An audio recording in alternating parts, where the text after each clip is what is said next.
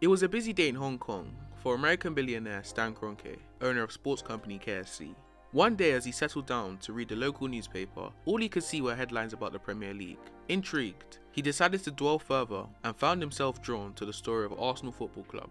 Kroenke saw an opportunity to invest in the club, but he wasn't the only one. He faced stiff competition from Russian billionaire Usmanov, but in 2011, Kroenke took full control of Arsenal with the help of his son, Josh Kroenke, buying out the remaining shares for £550 million.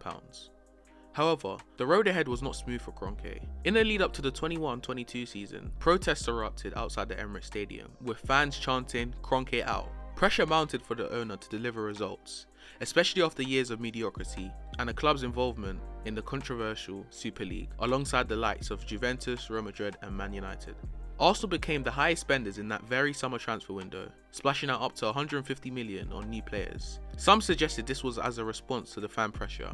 Soon enough, rumours began to surface that Spotify owner Daniel Ek was interested in buying the club alongside Arsenal legend Thierry Henry, but the Kroenkes made it very clear that they were not going anywhere. Despite turbulent times, Arsenal was looking at a more ambitious team with key players such as Gabriel, Martinelli and Saka. The team has the potential to win the Premier League under the guidance of manager Mikel Arteta. The future of Arsenal and Kroenke seems very certain, but for now, the pressure has settled and the team is making strides into the market. Only time will tell what lies ahead for this storied football club and its owners. Let's see how it unfolds. Thank you for watching this new video, and don't forget to like and subscribe to The Gunnery, and I'll see you next week. No. The Kroenkes and the board and the sporting director and everybody, I feel full backing. We have to wait a little bit of time to be there, but backing and support, 100%. I don't need that.